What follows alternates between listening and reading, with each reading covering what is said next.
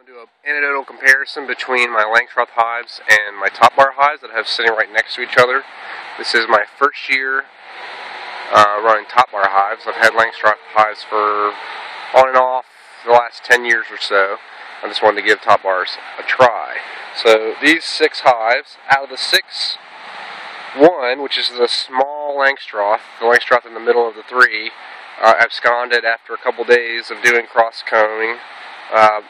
I would guess because of the screen bottom board that I had on it, it wasn't covered up. I would guess they absconded more than likely because they didn't like the light coming through. The other 2 Langstroths have solid bottom boards. They're running no foundation on Walter T. Kelly foundationless frames on mediums.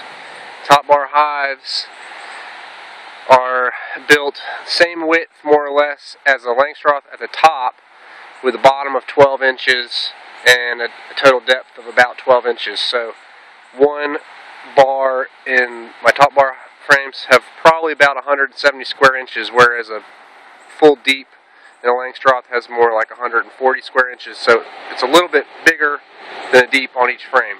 There's 32 frames in each of the Topbar hives.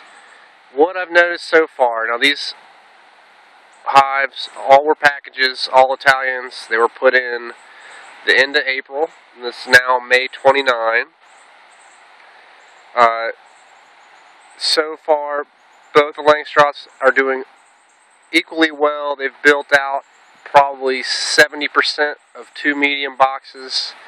I've had a bit of cross-combing on those foundationless frames, but nothing too difficult.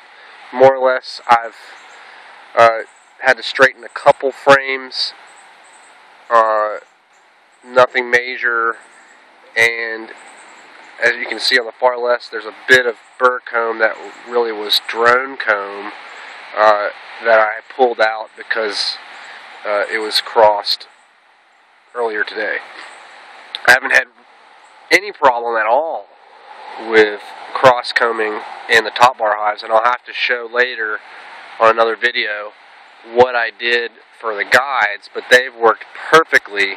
I would say a lot better than foundationless, and really less cross-combing, less problems than my experience with plastic or wax foundation in Langstroth. I've just been really happy with that.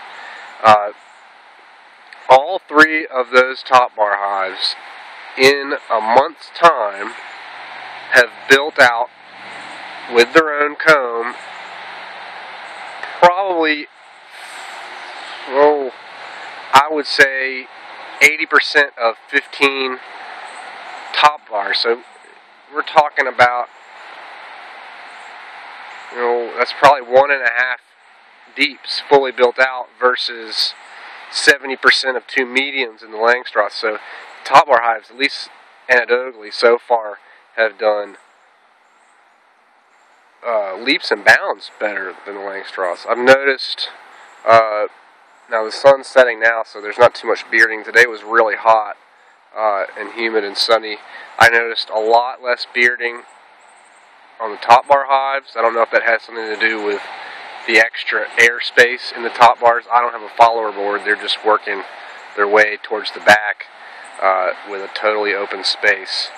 I don't know if it has something to do with the roof, because they have a bit of an air gap. As you can see underneath, there's a air gap built very similar to how Wyatt Mangum in Fredericksburg, Virginia does his Topbars. It's just a 2x4 with a metal piece of roof on top of it.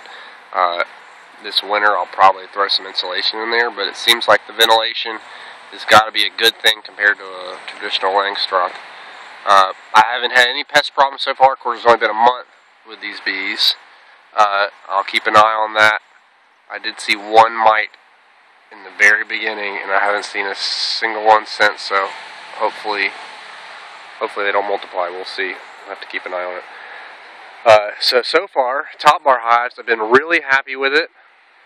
It seems to me like the key, similar to checkerboarding in Langstroth hives, if you want them to build out space and not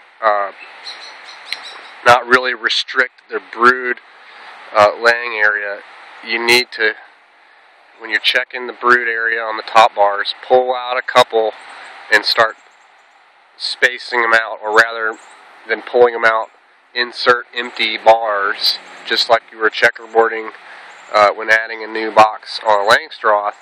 It keeps the brood area open, and so far, now I've been careful not to open it up too much, since these are packages. So far, they seem to have handled that really well, and like I said,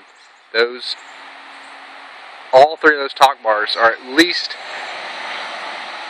a halfway back, with the comb built out probably 70%.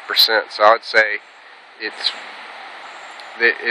they're covering 15 frames at least, and in all three of those. It's just doing phenomenal. We'll see how it does the rest of the year. Thank you. I'll get some more videos. See ya.